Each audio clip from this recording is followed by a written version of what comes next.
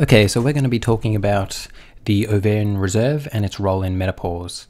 So firstly, what is the ovarian reserve?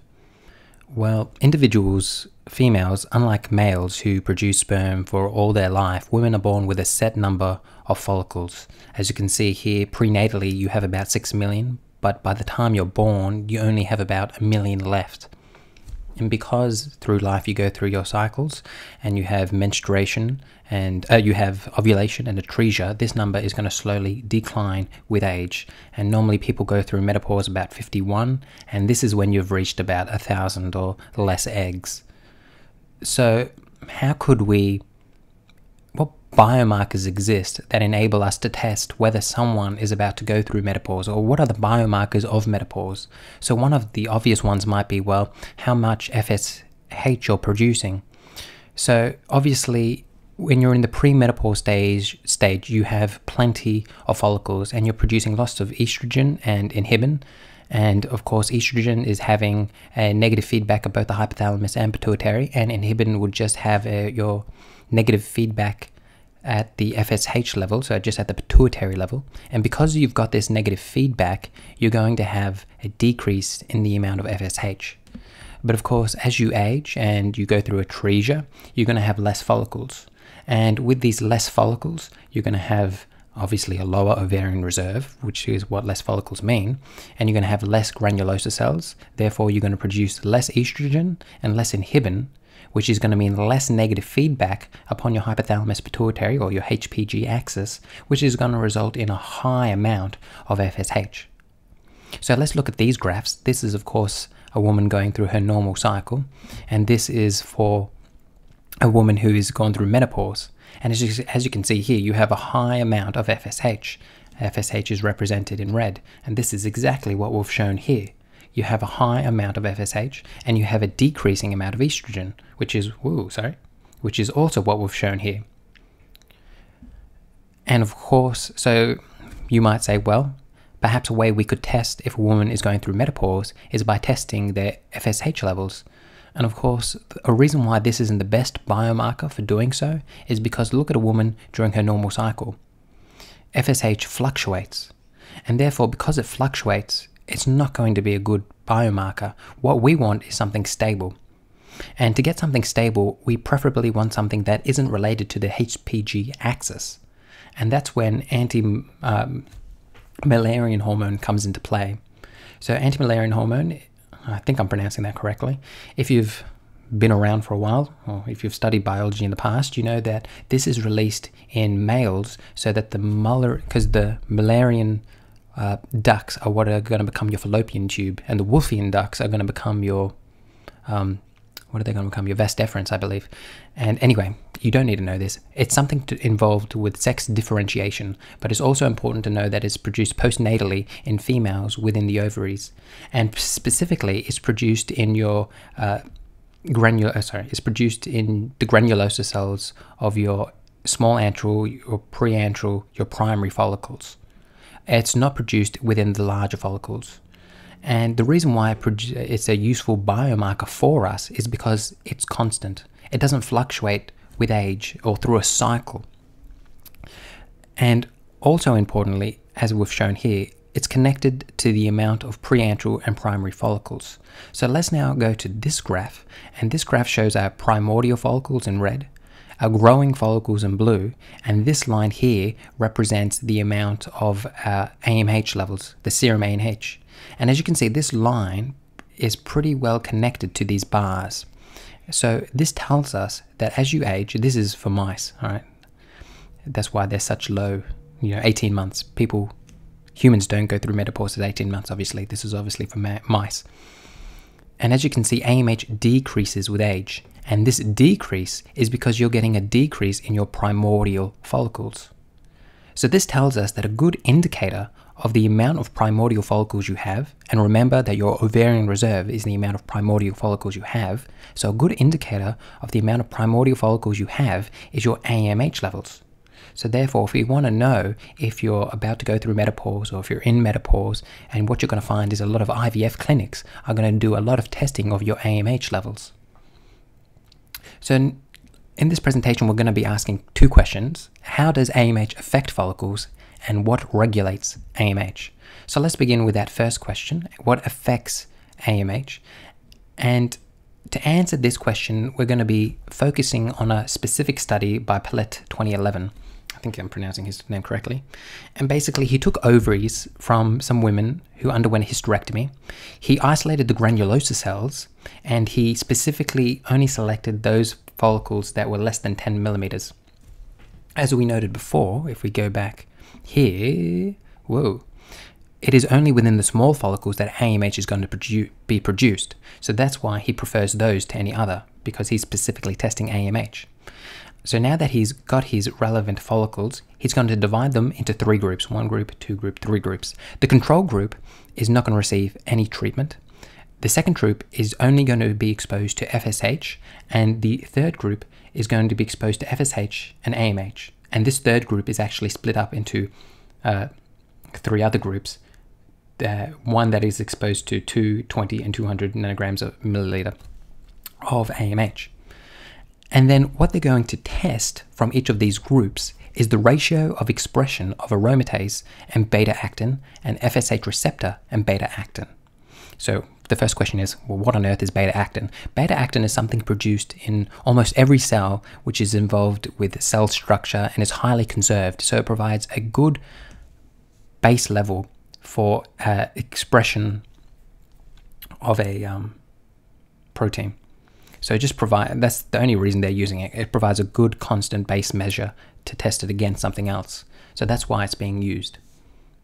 Anyway, so we're testing, if you don't understand this beta-actin business, don't worry about it. We're testing how much aromatase mRNA is being produced and how much FSH receptors are being produced. And the reason why we're concerned with aromatase and FSH receptors is because obviously aromatase is involved with estrogen production and FSH receptors are involved with FSH sensitivity. And obviously the more estrogen you're producing and the more sensitive you are to FSH, the more follicles that are going to be recruited and are going to grow. So after they had done all their treatments, they incubated the cells, they cut open the cell, took out the mRNA, and then ran it through what we call a real-time quantitative PCR with cyber green probes. You're thinking, what on earth is that? Well, let me explain. So we all know what PCR is. You denature the enzyme. And this, just so you know, is our aromatase gene. You denature the enzyme. So they 2 strands split apart. You put in your primers relevant to the aromatase gene area. And then obviously you get your nucleotides beginning to bind. Now cyber green is fluorescent, so we can see it, and it binds to the relevant aromatase gene area. So this enables us to quantify how much aromatase gene is being produced by each treatment group. And obviously we're going to do the same thing for FSH receptor genes as well. So this enables us to test how much mRNA are we producing in each treatment group, and we can see it because this cyber green probe is going to emit fluorescence.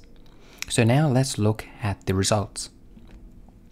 So as you can see here, if we only expose them, so this was treatment group 2, if we only expose it to FSH only, we get a lot of aromatase being produced. But if we co-treat FSH with differing levels of AMH, look how much it shrinks down. We're only going to get a little bit of aromatase being produced. Similarly, for FSH receptors, we're going to get a lot produced for FSH only. But when we co-treat this with AMH, it's going to decrease significantly. So what does all this tell us? Well, it tells us that when we have high amounts of AMH, it's going to reduce the FSH sensitivity of granulosa cells, or if you want, of the follicle. So we're going to have less estrogen because aromatase is involved with estrogen production.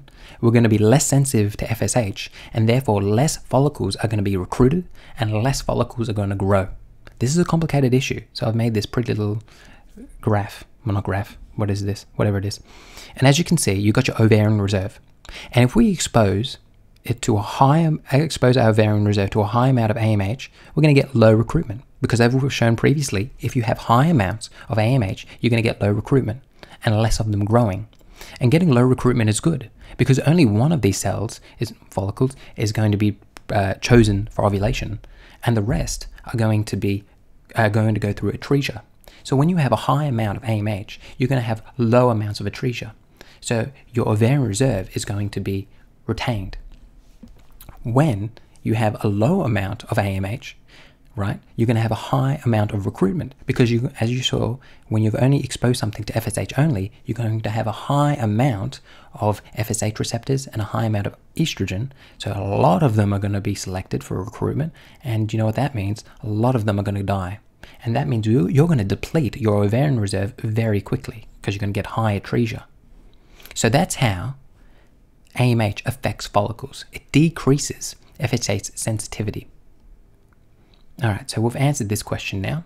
So now we're going to ask, what regulates AMH? What regulates it? And specifically for this issue, we're going to be focusing on premature ovarian failure, which I'm going to call POF. What is POF? POF is individuals, well, women, who have low amounts, have a low number of ovarian reserve. The ovarian reserve is low. They don't have many follicles left. They go through menopause quicker. So at a young age, they're going to go through menopause. And many people have noted that women who go through an early menopause have a mutation on the FOXL2 gene. The FOXL2 gene is a crazy gene. I can't get into all of it now, but it is very interesting.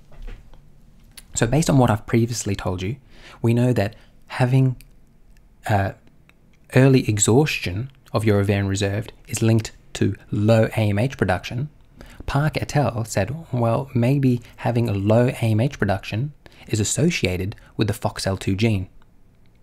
All right, let's keep this in mind, and now let's go through Park et al.'s study. And before we do that, I just want to talk about the experimental techniques he used. So firstly, he used a knockdown of the FOXL2 gene. Now you're probably thinking, what's knockdown? Well, perhaps you've heard of knockout. A knockout gene is when we silence a specific segment of the DNA. Knockdown is when we silence mRNA by using small interfering RNAs. If you don't get this point, it doesn't matter. All you need to know is that we're going to silence the FOXL2 gene in one of our treatment groups. The other techniques we're going to use is we're going to take AMH and FOXL2 genes and put them into a plasmid, and then inject this plasmid into a granulosa cell. So here are our plasmids, our FOXL2 plasmid, and here is our AMH plasmid. And our last point is that we're actually going to insert a reporter into our AMH plasmid. Now this reporter is going to produce luciferase. Now luciferase is fluorescent. So basically, whenever AMH is activated and AMH is going to be produced, it's going to produce luciferase. And this is of course going to help us. It's going to allow us to quantify the amount of times AMH is activated because luciferase is going to be produced, and we can see luciferase because it's fluorescent. Hopefully that made sense. If it didn't, hopefully this will clarify it. So we have 3 treatment groups. The first treatment group is going to be injected with AMH plasmid, as you can see here, and we're going to couple that with a knockdown of the FOXL2 gene through the insertion of a small interfering RNA. And then what happened when we did this is that we have a low production of luciferase. We don't have much luciferase being produced when we have a knockdown of FOXL2 gene. So what does that tell us? That tells us the FOXL2 gene is a regulator of AMH. How can we confirm this result? Well, in the next group, not only do we insert an AMH plasmid, but on top of that, we insert a FOXL2 plasmid at 100 nanograms. And what we notice is that we have an increase in the amount of luciferase being produced. And then our final group, we insert even more plasmids into our granulosa cell, this time 150 nanograms, and we see an even greater production of luciferase. All of this is represented on this table here, and as you can see, here we have AMH luciferase activity, and we have a very low activity in our knockdown, FOXL2 knockdown. We have a low activity, but when we start increasing the amount of FOXL2 in our genes, in our granulosa cells, when we increase the amount of plasmids with FOXL2 we're injecting, we see an increase, a significant increase in our AMH luciferase activity. Now, if you remember, at the beginning we discussed premature ovarian failure and how women with FOXL2 mutations, people with POF have mutations on their FOXL2. So basically this study wanted to investigate that as well. So they basically did the same study again, and they put in the wild type, so the normal FOXL2 gene, into the granulosa cells, but this time they also inserted plasmids with a mutated FOXL2 gene. As you can see here, these are all mutations that individuals with POF have, and they're just at different locations and mutated in different ways. And as you can see here, A and B represent significant. There's no significant difference between this group being your knockdown mice, knockdown FOXL2 gene, and your mutated versions of FOXL2. And of course, you've got your increase, and this increase, of course, is just what we've seen here. When you've put in your normal FOXL2 gene, plasmid, into the granulosa cell, you're going to get an increase in AMH luciferase. But when you put in a plasmid with a mutated FOXL2 gene, you're not going to see any difference between these mutated versions of the plasmid and the knockdown of the FOXL2 gene. This again is a complicated issue, so let me visualize it for you. So if you have a mutated FOXL2 gene, you're going to have low activation of your AMH gene, which means you're going to have low amounts of AMH being produced, and these low amounts of AMH are going to act on your ovarian reserve. And because you have low AMH acting on your ovarian reserve, that's going to result in a higher sensitivity to FSH, and therefore you're going to get, which we noted before, right? So you're going to get a high amount of recruited follicles. One is going to be selected, the rest are going to die. You're going to get high atresia and early exhaustion of your ovarian reserve. And this is what happens with people with POF. Okay, let's summarize all we've learned today. So just now we've learned what regulates AMH. And what regulates AMH is the FOXL2 gene. So how can we use this for future research? Well, individuals who want to check if they have POF could come in and we could double check them for this mutation. So this would allow diagnosis. And in addition, because we know that AMH decreases FSH sensitivity, we could treat it. And recent research is starting to use stem cells in order to change the reception of aromatase and FSH. And that concludes this presentation.